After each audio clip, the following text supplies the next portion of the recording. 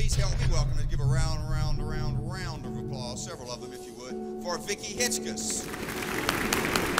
Smile! Do you know they have done tests that show that if you smile at a stranger, that stranger perceives you as being more intelligent than if you don't smile at them? I say fake them out. Well, Vicki really, she communicates with the audience. She gets your attention, and her message is fantastic, but she delivers it with enthusiasm. She's got a great sense of humor. When she's speaking, it's one of those talks where you want it to continue to go on, so she really connects with the audience. When I think of Here I Am People, I think of Bette Midler's character in the movie Beaches, where she talks and she talks and she talks about herself, and then she stops and she says, well, I have talked enough about me. What do you think about me? I've used Vicki Hitzges on 2 occasions, and she was a crowd pleaser in both cases. I got a lot of very positive comments. I still have people that come back to me a year or 2 later and say things that she said during her talk that were not only lighthearted and entertaining, but they also had a good message. It might surprise people to know that Donna sings to herself all the time in the office. She sings country songs.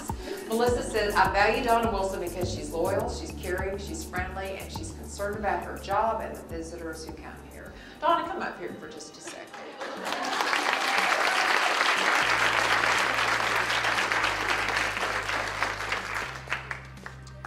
I'm not a big fan of country music myself, but I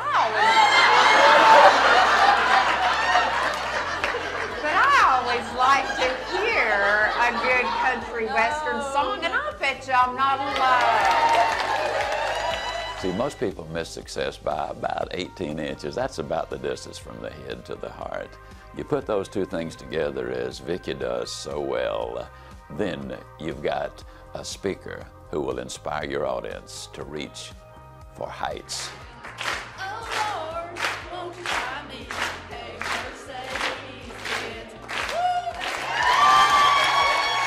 When you hire a speaker, you want someone who cares about you and cares about your group.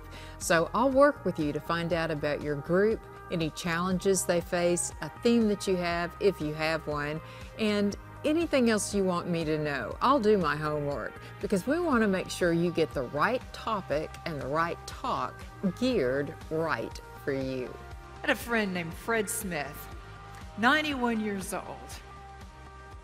I was talking to Fred and I said, Fred, I'm working on this talk. People reach out to people who reach out. And he said to me, oh, Vicki, go with that. I have always thought people should endeavor to be a river of blessing. The problem is most people want to be a lake and accumulate. But the freshness is in the flow.